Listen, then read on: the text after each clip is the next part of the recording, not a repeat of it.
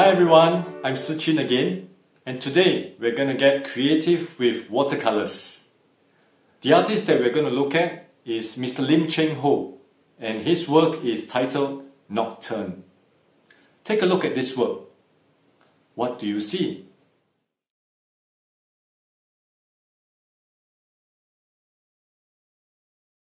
If you answered a fishing village, then you're absolutely right. Mr. Lim loved working outdoors, and he painted the world that surrounded him. He would often go around Singapore with his fellow artists to look for things to draw and paint. Mr. Lim used impressionist techniques, blurring details and replacing specific shapes with broad colors. Just like this example that I have for you. On the left, you see a photograph that I've taken of a view outside my house, and on the right, I have used photo editing software to blur out the details, much like the Impressionists. Using Mr. Lim Cheng Ho's Nocturne as an inspiration for creating beautiful impressions, I'm going to show you some simple and easy watercolor tips and hacks so that we can use everyday materials at home to make pleasing pictures. We're going to try 3 different ways of creating colors, shapes, and moods. Okay, let's take a look at the materials that we will be using for today. First of all, prepare some salt and a container with water to mix the salt. You might want to label these special materials that we'll be using and have specific brushes for them. Next, mix in some laundry detergent, dilute it with some water. Prepare some water, some paper cut to size. We'll be using A5 size paper so that we start small, but eventually you can go with larger sizes. Prepare some cling film. These can be cut to size to fit your A5 size paper. Some watercolor paints, brushes, a rag, and markers which are optional. So first of all, we'll explore simple blotting. This involves folding the paper in half or 3/4 so that you can create shapes quite easily this way. So let's start off by getting some of these colors. I'm going to be using red, blue, and purple. You might want to decide where you want to put it. And while it is still wet, continue working quickly. Getting some blue in. Then lastly, I'll get some purple in as well. One way of doing this is also getting a lot of paint and kind of like splashing it. Or you could kind of do it this way as well. So once that is done, fold the paper 3/4 or in half and open up. And you'll get a very nice image that way. We'll leave this aside to dry. For the next tryout, we'll be using some salt, so we will need to mix some of this salt into our container of water. 1 tablespoon is kind of good.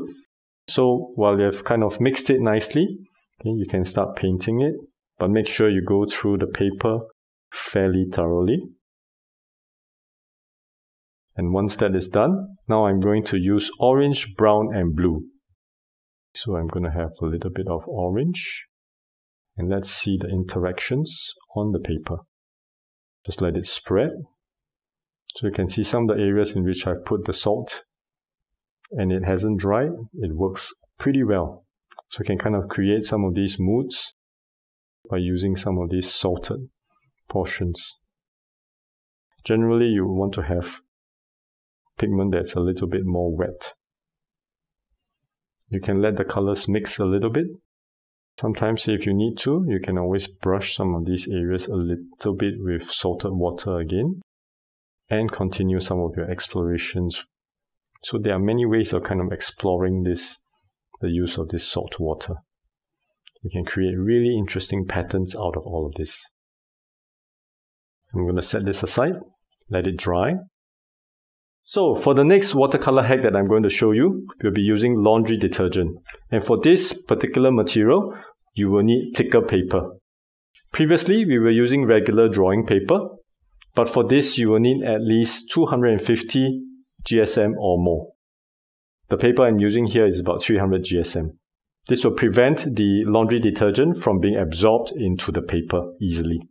So get some masking tape just to kind of tape down the paper so that it doesn't curl up as you kind of spread the water. So use the laundry detergent water in the same way that we did with the salt. Okay, so paint it over. So once that is done, you can start adding some of your colors. So I'm going to go with the same orange, brown and blue.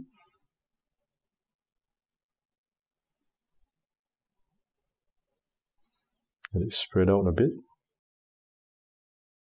So you can see it interacting with the laundry detergent. Remember to wash your hands, okay, after you're done with this, because you will be touching some of the laundry detergent that's diluted. Gives it a very spidery feel. So at the end of the day, when you're trying these materials, it's about what suits you best, what helps you to create the mood that you want. Okay, so likewise, sometimes if you feel that it is not spreading enough, you can just layer a little bit of the laundry detergent water.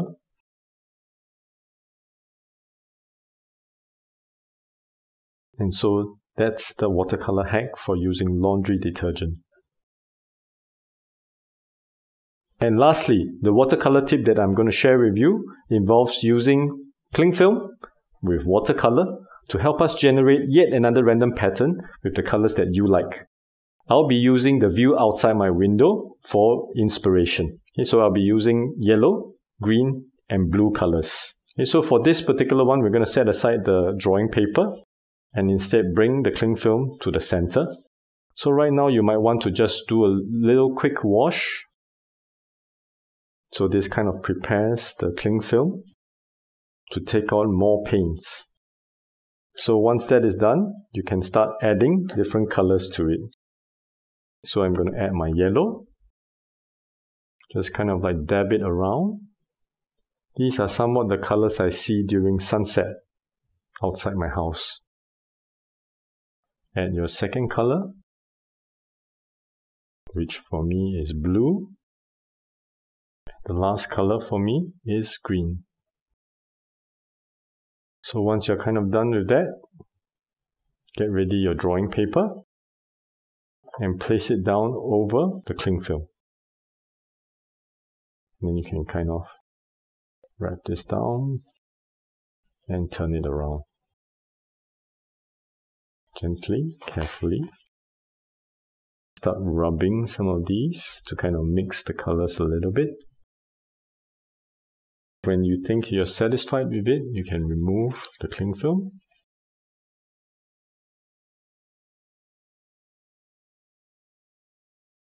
And voila, you have a very nice mood that's been created just using purely your cling film. So I'm going to try with the thicker paper, and we're going to see the results of that.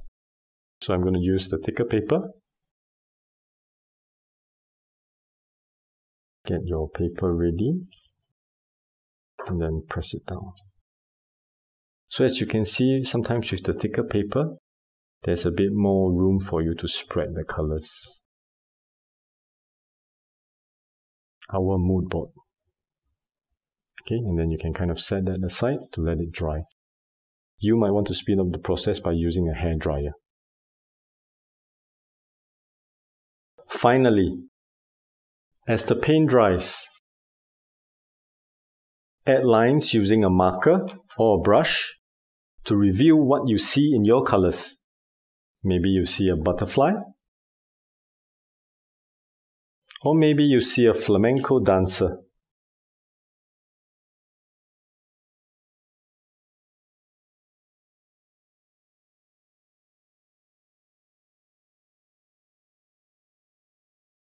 Alternatively, you could also use your paintings as a backdrop or a background.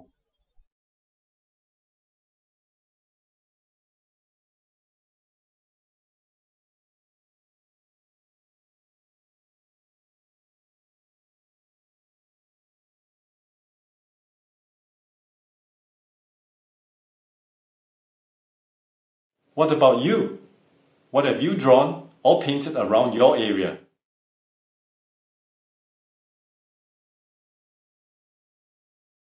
Be like Mr. Lim Cheng Ho and draw lines to suggest the flats or houses which you can see outside your window.